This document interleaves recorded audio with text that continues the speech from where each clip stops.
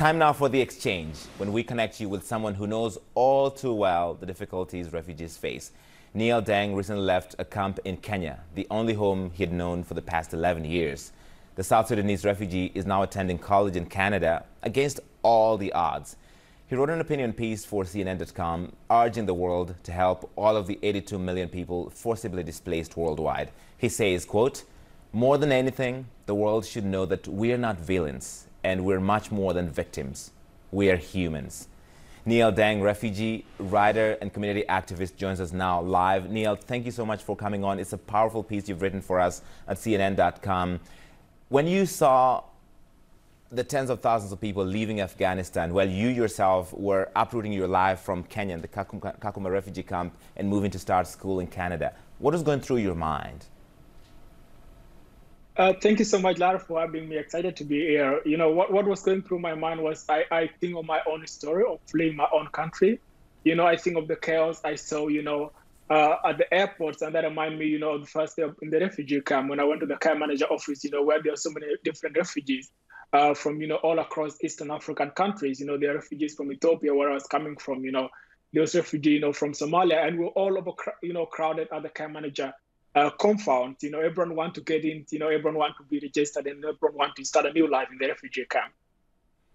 What does a refugee go through when you have to uproot your life from the only life you've known? In your case, you were born in Ethiopia because your family had fled the Sudanese civil war, and then you went back to South Sudan and had to leave again and found your way in Kenya, where you lived in Kakuma for 11 years. Was that many upsets and the many times that you have to move your life to a different country and to find some kind of refuge in a foreign place? What is that like?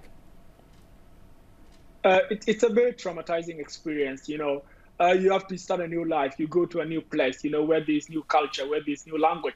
The first day in the camp, the officers were speaking Swahili and English. I speak very little English and I didn't know Swahili. It was very difficult. You go to a school where kids speak a different language. You go to a community where the people have different cultures, they have different way of seeing things. And you have to adjust to all that new things, new normals. And that was like a very traumatizing and life experience, especially for a child like myself. We have a lot of refugees in our neighborhood in Eastern Africa. Uganda is already home to the largest number of refugees in Africa, and they agreed to take in at least 2,000 Afghan refugees. But further down south, South Africa said no, they did not accept any refugees from this country. What did you think of that? What is your reaction? I think the refugee crisis, need every single person in this world. I think you need all of us. Today, we live in a world where we are more interconnected. A situation in one country affects every single country in the world. So I think, this is a global crisis that needs a global solution. And I think every single country has something they should do. And every single country, should come in and step and help. This should not be left to one country or two countries. Every single person, should come and contribute because, no one chooses to flee their country. No one chooses to flee their homes. I never choose to flee Ethiopia. My dad never chose to flee South Sudan. It can happen to anyone anytime. So when it happens, I think it's high time, we show humanity and welcome these people to our new homes. No one chooses to leave their country. Like the Somali poet Warsan Shire said, nobody leaves home unless home is the mouth of a shark. You say in your piece for CNN.com that I just don't want my story to simply inspire you. I want my story to encourage you to do something. What is it that you want people to do? The numbers overwhelm people, but I think, every single person has something they can do to help. And, I know that myself, because I have so many people who come in to help me in my life. Getting into college in Canada, was a journey, that bring a village together. There are people from all across, the United States, Canada, Africa, who came in to help me, find a new home here in Canada. And I think, the most important thing that I tell people, is that, don't know refugees from the media, don't know refugees from what politician tells you, don't know refugees from what even the UN agencies tell you. No refugees. Go to your next door neighbor who's a refugee and talk to them, know them at a personal level, invite them for a cup of coffee, get to know their personal stories. You can, help refugees adjust to your new community, help them learn your language, help them know how they can access healthcare, how they can register their kids for your school, or even host refugees in your homes. You can organize, a fundraiser in your community to send a young refugee to college. If you are a student, you can encourage your university, to to sponsor refugee students. Myself, I've been able to sponsor by your own university, and I think there are many universities in the world that can step up to do that. You can hire refugees at your company. You can, organize a fundraiser, for a local organization, that is helping refugees. The United Nations High Commissioner for Refugees is now having a plea, pledging countries, to help Afghan refugees.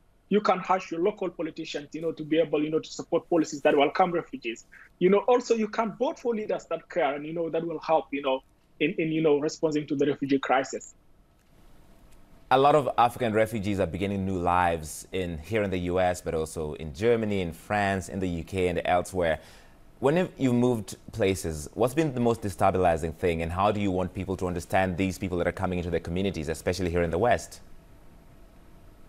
As I said earlier, it's a traumatizing experience. And I think, creating a welcoming space, where people feel included, where they feel they're part of the community, I think is the most important thing that will help them, adjust to their inner life. It's hard to learn a new language. It's hard to learn a new culture. It's hard to learn a new way of doing things. And by making your community welcoming, I think, that creates a space, where these people can thrive and contribute to the new communities. And we have seen all over the world, refugees do not just come and sit and get things, they come, work and contribute to the new communities. We have seen that in the United States, in many countries across the world. Congratulations on getting into Huron University. I should have started with that in Canada. And you must be very excited to finally get to do this degree. Do you long for home? What do you hope to do once you graduate from this program? As a kid, my main dream was to become a journalist and be on BBC radio. My dad used to have a small radio, and he would listen to radio every single evening. And I would join him sometime. He would turn into BBC. I would start imitating the news journalists. And I say to myself, Dad, I would love to be a journalist one day so that you can listen to me on TV. And I want to continue, my advocacy, to be able to tell refugee stories, to show the world that, we are not just victims or billions, we are humans. And that is the most important thing. We are people who just need a better life. We're desperate for a chance at a better life. And I think that is what I want to continue doing, to work with, government institutions, to work with the United Nations, to make sure that refugee voices are included, in getting solutions for challenges that face them. And you're already doing a fabulous job of that. You're an excellent advocate for refugee issues. And I, too, grew up with a small radio watching, listening to news from around the world. And I do this now, so I'm sure you will do even better. Nhial Deng, thank you so much for coming on. All the best. Thank you just for writing this and for making sure that this is in front of everybody's attention. Thank you so much for having me, Larry. All right.